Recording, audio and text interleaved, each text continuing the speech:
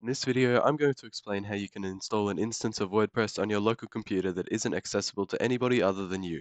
This is great for testing and playing around with WordPress, but also for developing a site before deploying it live on the web. I know long, drawn-out tutorials get annoying fast, so let's keep this short. Usually, you'd need to install some sort of web server software, such as WAMP server, XAMPP, LAMP, MAMP, or similar. This makes it much easier than using a simple web server such as Nginx or Apache, as it also handles the database management of the site. In this video, we're going to look at a program that makes this even easier, Local.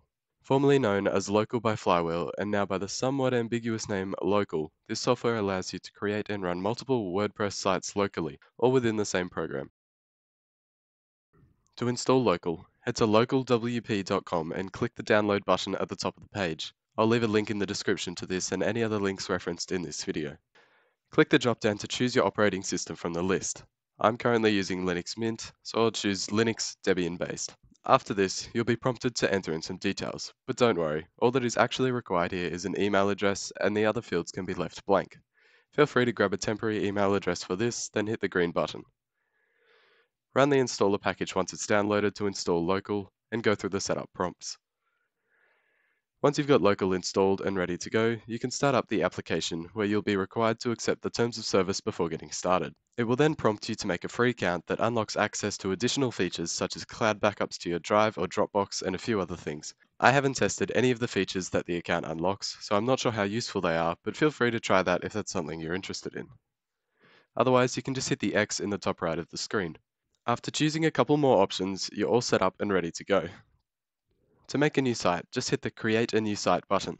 You can start with a completely fresh installation or use a blueprint that is basically just a site that's pre-configured with some themes, plugins, and settings.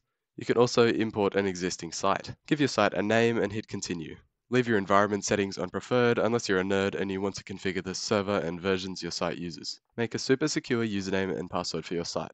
Because this is a local installation that can't be accessed by anybody outside this computer, it doesn't really matter here. But for a real site, always use an extremely secure password and not the default admin username. And that's it. You'll need to provide admin verification to allow the program to edit your host's file so that it can render the website on its own internal domain name. After that, give it a second to download and install WordPress, then you'll be ready to start messing around with your site. Click Open Site in the top right to open your browser or WP Admin to shortcut to the admin login page. There are a few other settings here that you can configure, but for most people this is where it will end. In the bottom left you'll see a plus button to add a new site, and you can make as many as you like, all running at the same time. As you can see here, our different sites appear under their own individual domain names in the browser, and you can have them all running together at the same time without messing around with different ports on your local host. There is a bunch of other functionality in the local program, but for most people, this is more than enough to get up and running with a local testing environment for WordPress. To be honest, I'm surprised this software is free and that it's so easy to use. It's a clean and elegant alternative to messing around with web servers and databases.